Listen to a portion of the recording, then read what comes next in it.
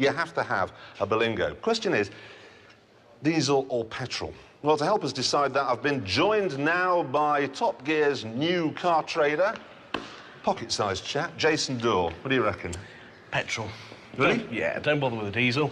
Makes it feel too much like a van. Well, it did feel like that. Going down the motorway, there was that noise, and you just think, look, I've saved enough money here. Yeah, but you can save even more at the minute. Really? Yep, they are doing a facelift on this car, which means they're going to change the bumpers and the bonnet and a couple of bits, but it'll basically look the same. What it does mean is that Citroën have got some of the old models. They need to get a shot of them. These ones, basically? Yeah. This car? This car, yep. So what are they doing? They're doing a deal. You can get all the VAT off, so that means that instead of 8,995, you can get a 1.4 for £7,700. 7.7 for one of these? Yeah. That's the bargain of the century. Cheap as chips. Good tip. Right. Jason, what you got for us this week? Bargains for you. What are they? Well, last week's cheap Citroëns, we've got another one for you. C5, not a bad car, but it's up against a lot of really good ones.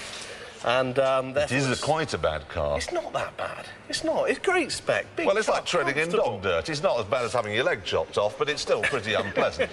OK, well, the base model, the petrol base model, just isn't selling. The car's about 14.5 grand new retail. I was offered one this week, brand new, for 10 grand. 10,000 quid? Yeah, 10 grand. 1.8. You've got aircon, you've got CD, electric windows, power steering, trick suspension. 10 grand. Rover 75. Not a bad car, probably the best Rover they've made for a number of years. Not much competition. Not much competition. 2-litre V6, good engine, but they've just dropped it. They replaced it with a 1.8 turbo. It's a little bit more efficient on fuel, lower emissions and so forth. What it does mean is dealers with 2-litre V6s are out there doing a deal. So if you want a cheap Rover 75 and you can find a 2-litre V6, you're going to get a bargain. How much of a bargain? Talk to your dealer. There's no official figures, but they will do a deal, guaranteed. Big deals? Big deals. Oh, nice. Used car bargain. If anybody here fancies a Super Mini, now is the time to buy one. Things like Citroën Saxos, Fiat Seicentos, all the kind of small stuff. And there's a very good reason for it.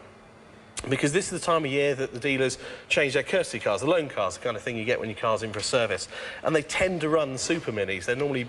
Why do they change them this time of year? Well, it's a good reason for it. They build those cars in Europe, most of them are built in Europe, and in July and August they shut the factory and retool to prepare for the new models, next year models. Yeah. This is the time of year the new models hit the UK. So basically what they're doing is they bought them a year ago? Yeah. Now they're flogging them on? Yeah, flogging them on. They'll be base cars, 3 doors, non-metallics and that kind of thing. But you can get a 12-month-old car for 4 grand. 4 grand.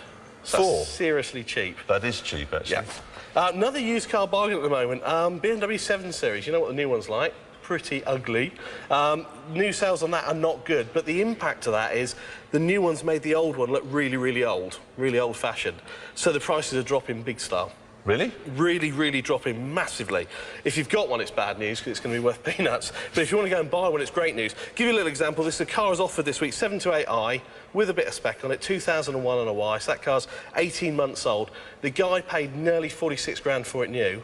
Today, he's selling that car without doing a deal, without even negotiating. He'll take 24 grand for it. It's a half-price car. Yeah. So do we feel sorry for him? No. What a bit of luck. And final thing, bit of a used car tip, really. If you're a person that does low mileage, the chances are when you go to look for another used car, you're kind of fascinated. You want to buy another car with low mileage. It's absolutely the wrong thing to do. If you do low mileage, the thing to do is actually buy a car with massively high mileage. Reason being that cars with over 60,000 miles at the moment are being hit in the trade big time. So they are so cheap it's untrue.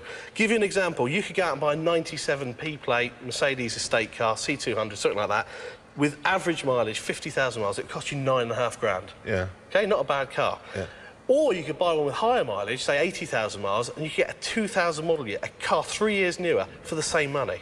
Really? Absolutely. So if you're doing low mileage, you run it for a couple of years. Because those engines will last 150, probably even 200,000 miles. Absolutely. This is the thing. So don't be afraid of the mileage, basically. 80, 90,000 mile car, you're still going to have 60,000 miles left in it. So that means in the last 2 minutes, you've saved everyone about £25,000. Hopefully, yeah. Thanks very much for that. Now, Jay. This week's Insider Trading, we've got some real bargains for you. Good. Ever fancied an Alfa Romeo? Yeah, I think most people have at some point. 166, gorgeous looking car. The 166, the big one. It is a glamorous car. Great looking car. Yeah. The only problem with an Alfa Romeo is you're afraid it's going to depreciate and you're afraid it's going to cost a lot to keep on the road. But You can get one now, direct from Alfa Romeo, brand new, for $349 a month. Right, that's not that much. How does this work? Right, contract hire, go in, it's a grand deposit, 1,100 quid deposit, and then 35 months at $350 a month. You can drive that car for 3 years, enjoy it, even have the servicing paid, and then hand it back at the end of 3 years. So these are these personal contract plans that people... It's actually contract hire, so you've got to be VAT registered, but it's so cheap, unbelievable. $350 a month, that's... I mean, what would you pay for other cars? Well, did the checks, found a couple of leasing companies. For $350 a month, you could drive, instead, a Vauxhall Vectra. Nice. Diesel. Oh, glamorous. Or a 406. Yeah. Diesel. Or, if you really... And this was the one that was a close-run thing for me. A fully loaded Skoda Octavia. Really? $350. I think I'd take the Alfa, but there are other cars like, I'm say, 5 Series. Yeah. How would that... 2 litre, well, 2.2 now on the 520 BMW. You're looking at about £100 a month more. Oh, so it is a big difference. Yeah, like $450 a month. $452 I think I got on a Merc E-Class. Oh, glamorous Italian car on the cheap. Nice one. So cheap, yeah. But it only lasts for a month, so November's your month to do it. Do it now. Another absolute bargain, this time on a used car, Dawe. You know they went into liquidation. Yes. Yeah? All the administrators now are trying to get rid of all the stock, all the staplers, the computers, the whole lot. And part of that deal is they've got to get rid of the cars.